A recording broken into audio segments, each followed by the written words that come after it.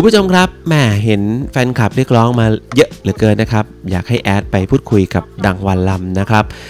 โอเคครับเพื่อไม่ให้เป็นการเสียเวลานะครับคราวนี้แอดจัดให้นะครับหลังเสร็จสิ้นการฝึกซ้อมนะฮะแอดก็ได้มีโอกาสพูดคุยกับวันลำนะครับหรือชื่อเล่นๆว่าลำนะฮะโดยที่มีโค้ชพีนะครับโค้ชฟิตเนสจะช่วยเป็นทรานสเลทเป็นล่ามในการสื่อสารให้นะครับ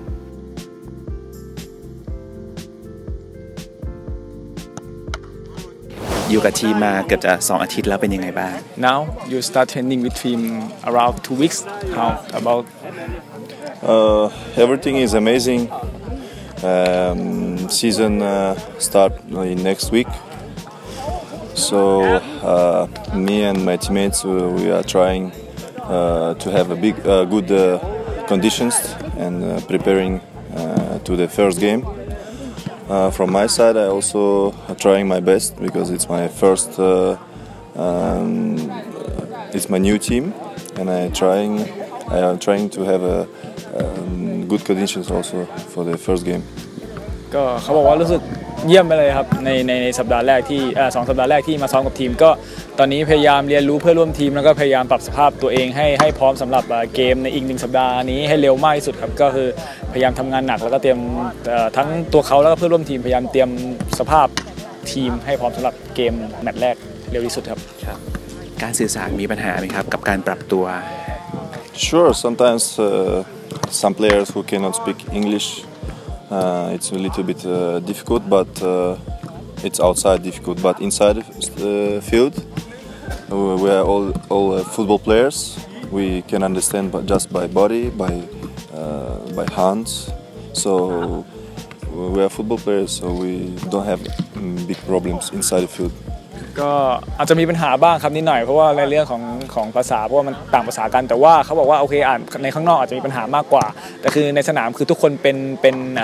นักกีฬาฟุตบอลเหมือนกันก็คือบางทีภาษากายหรือทางภาษาฟุตบอลเนี่ยมันจะสื่อสารกันง่ายคือทุกคนอาจจะเข้าใจกันได้มากกว่าเขาบอกว่ามีปัญหาก็ไม่มากเท่าไหร่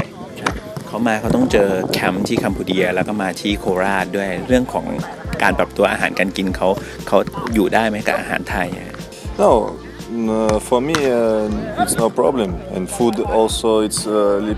have a little bit something little bit same Vietnamese. Thai have a little bit spicy, but I like spicy, so no problem. Everything is good. ก็คือเขาบอกว่าในอาหารประเทศไทยก็มี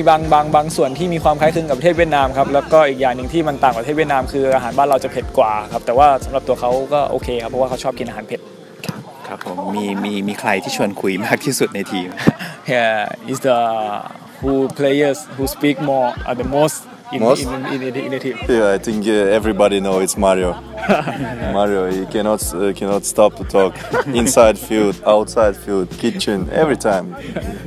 ก็เป็นมาริโอครับที่เขาพูดได้มากที่สุดคือทุกที่ครับเขาสามารถตอบได้เลยไม่ว่าจะเป็นในสนามในห้องแต่งตัวในที่กินข้าวเป็นมาริโอที่พูดตลอดเวลาครับครับผมอันนี้คือคำถามสุดท้ายแฟนคลับเมืองไทยบอกว่าเป็นห่วงกลัวว่าวันลำจะปรับตัวไม่ได้ฝากอะไรถึงแฟนคลับไทยนิดนึงI think it will be no problem. We are professional football players, and I will adapt fast for the new team and hope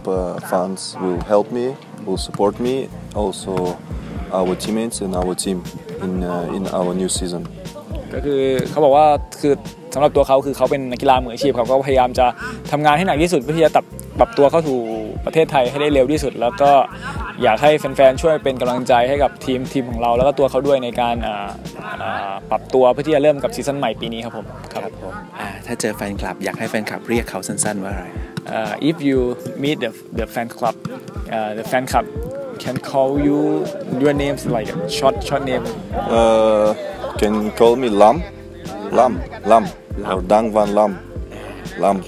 ก็เป็น2ชื่อครับก็คือทั้งลำแล้วก็ดังวันลำได้ทั้ง2ชื่อเลยครับครับผม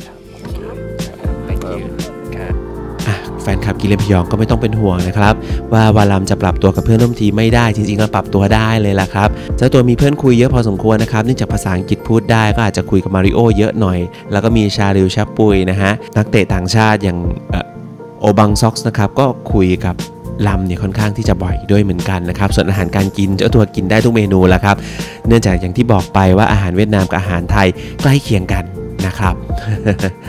พ ราะฉะนั้นแล้วก็ไม่ต้องเป็นห่วงในเรื่องของการปรับตัวของดังวันลำเลยละครับและนี่นะครับก็คือสกู๊ปคอนเทนต์ดีๆที่เมืองทองทีวีของเราเก็บมาฝากนะครับถ้าเกิดใครชอบก็อย่าลืมกดไลค์กดแชร์ให้กับเมืองทองทีวีของเราด้วยนะครับ